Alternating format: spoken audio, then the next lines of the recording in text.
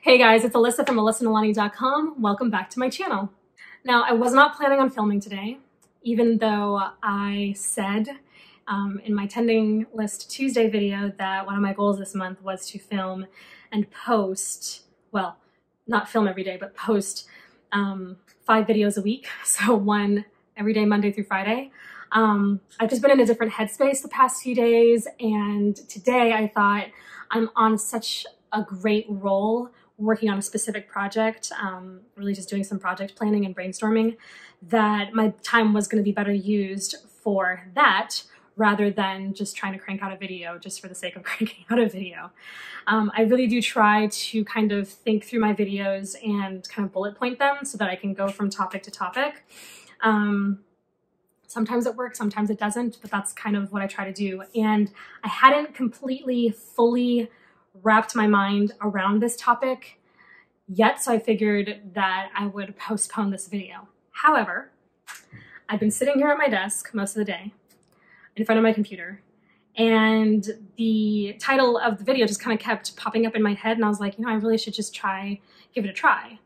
And so instead of kind of going through the whole rigmarole of setting myself up in front of my bookcases, I thought I would stay right where I am at, set up my camera, and just try this off the cuff. So we'll see how this goes.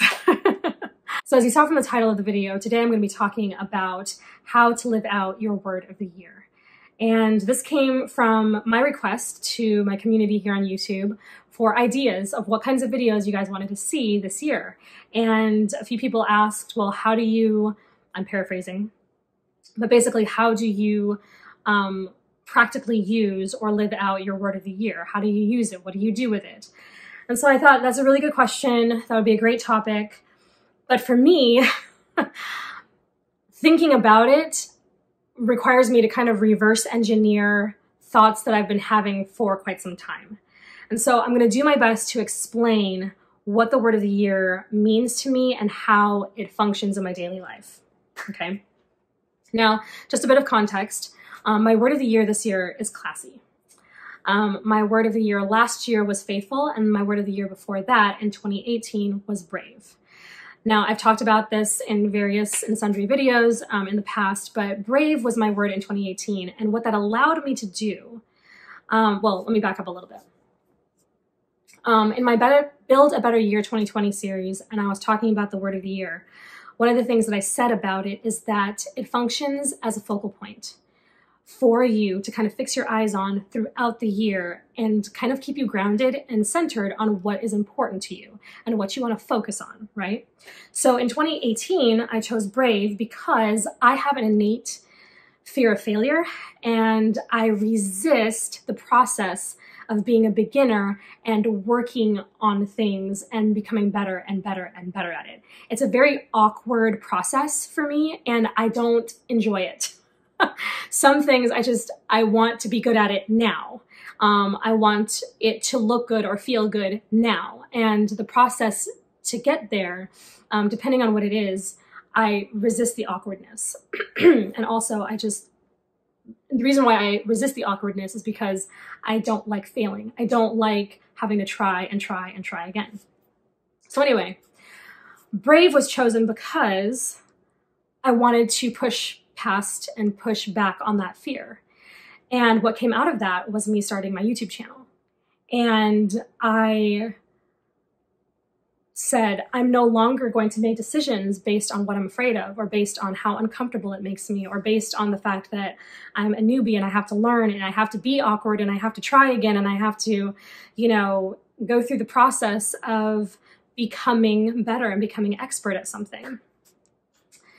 And that word served me well, and I did try things that scared me. Then in 2019, last year, I chose the word faithful because I wanted my focal point that year to really be my relationship with God, my relationship with God, and how I could practically live that out in my life. Not that, and here's the thing with the word of the year. Not that, now that it's not 2018, I don't have to worry about focusing on being brave anymore. I still have to be brave every single day, right? And not that now that it's not 2018, I'm not focusing on my relationship with God this year. That's still important. I'm just kind of taking the spotlight and kind of shining it on an aspect of my life just for a moment, right? Just for a time. And using that to remind myself what's important to me, in the big picture. So out of 2019 and my word of the year being faithful, that turned into the Bible Study Project series that I did here on the channel and Club 119.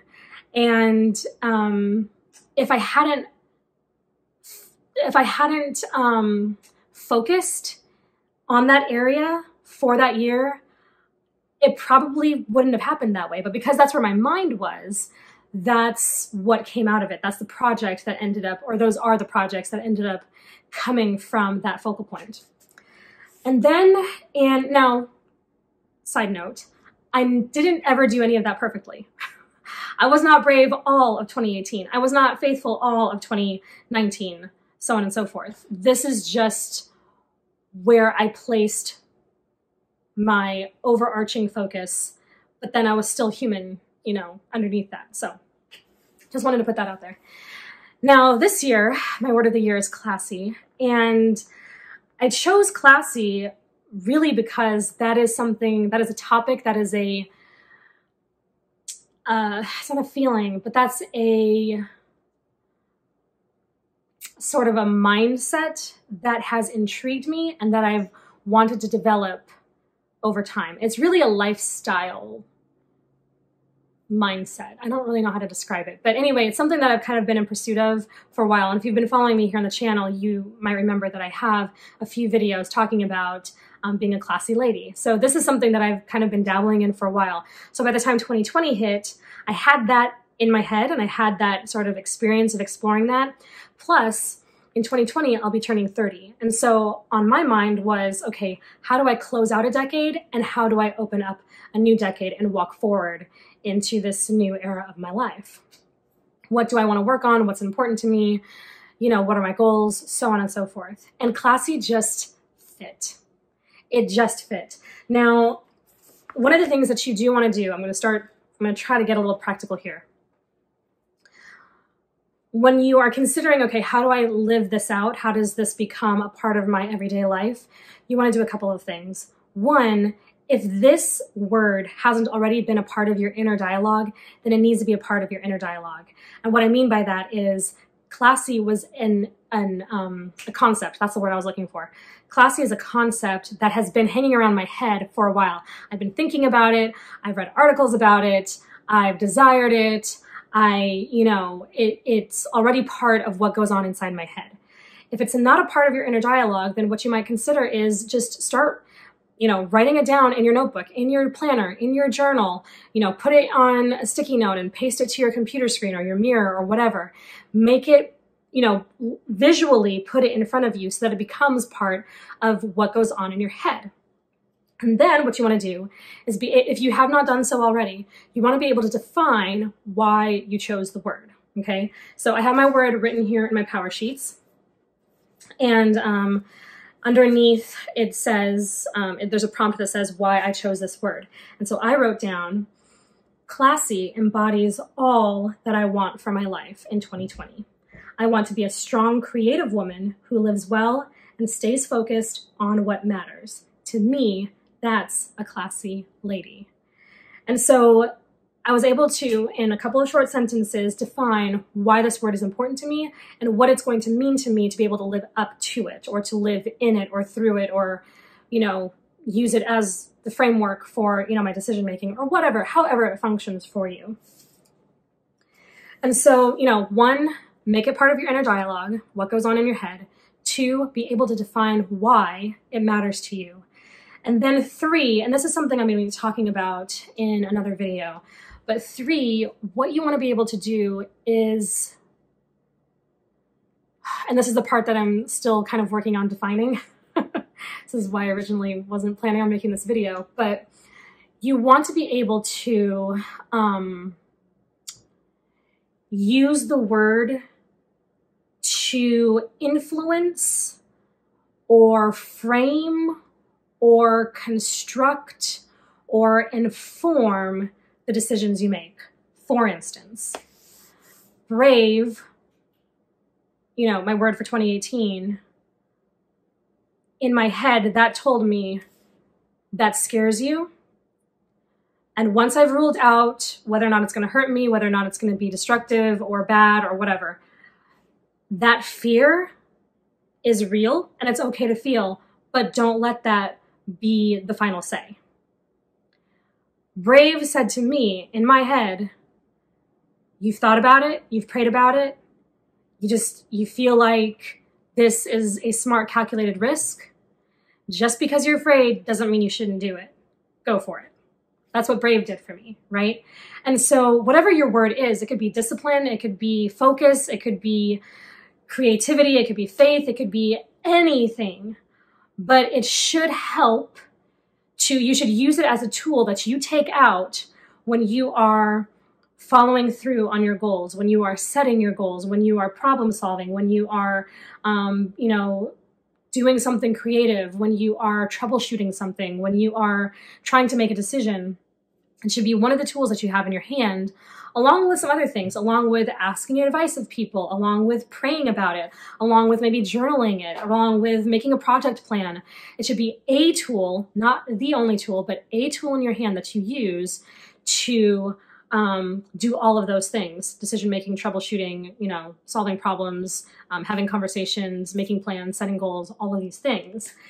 And so again, I'm going to be talking about this in another video that I'll be doing next week. Let me check my schedule. Yeah, next week. I'm going to be talking about some of the projects that I'm going to be working on based on my word of the year.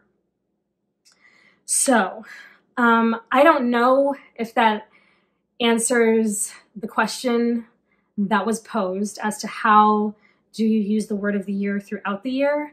I'm going to try my best to find other ways to explain or to show how Classy shows up for me. But do realize that it's going to show up for me in ways that it might not show up for you. You know, my word of the year is going to function in my life the way that your word of the year may not function. And your word of the year, it just needs to function correctly for you. I mean, don't think like, oh, she's, you know, got all these project plans and it's based on Classy. Oh, I need to do that too. No. If all it does is put a smile on your face when you think about it every day, then it's doing its job. If that's what you needed it to do, it's just a tool. It's not a definer necessarily. You can use it to define something, but it shouldn't define you or all aspects of you.